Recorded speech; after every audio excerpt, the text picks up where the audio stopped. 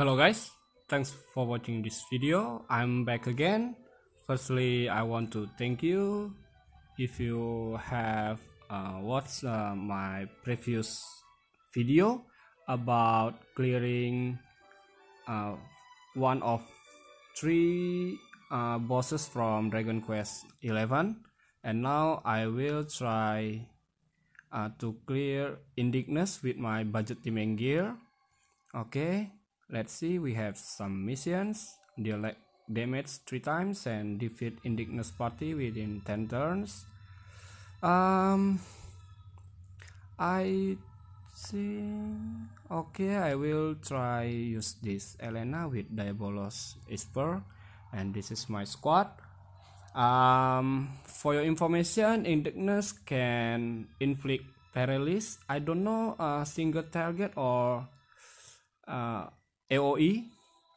So I just set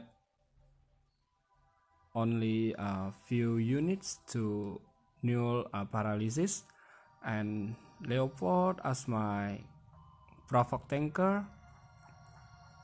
I set him with full evasion rate, and this is Riku as my support unit.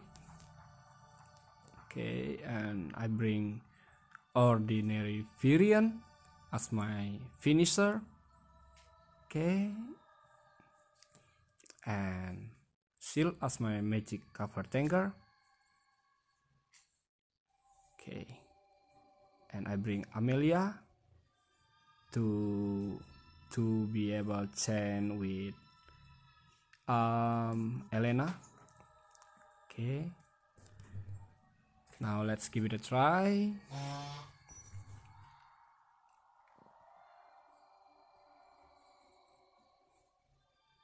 We only can break Indignus parameters, only defense and spirit.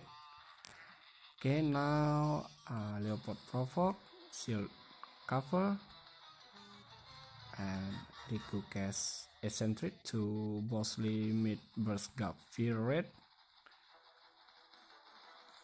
and now I will break Indignus with Battle Insight and cast Celestial Guidance to Imperial Light Resistance. Okay, and yeah.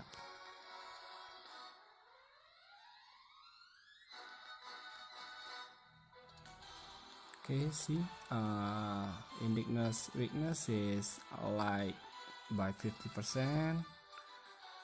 Okay.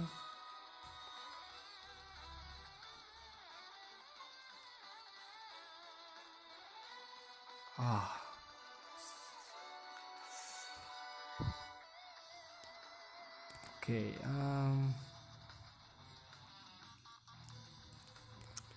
now I will try to use zombie strategy by using Riku's limit burst. Okay, let's deal some damage to Indignus. I will use Aurora Tempest.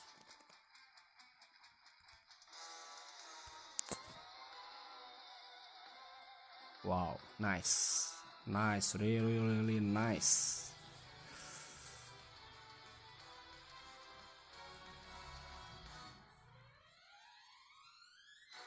Okay.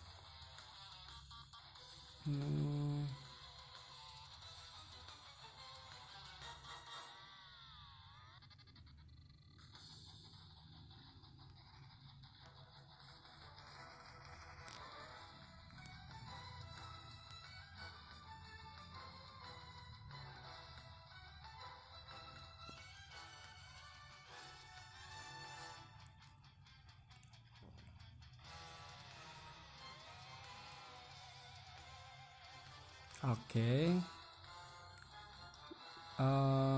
So my conclusion about this event is Indignus physical damage is only single target, and he has AOE magical damage. Okay.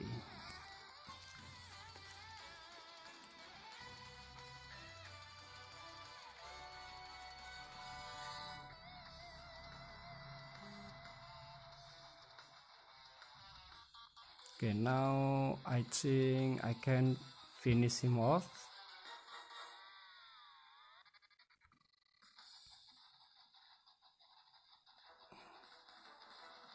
Okay, nice.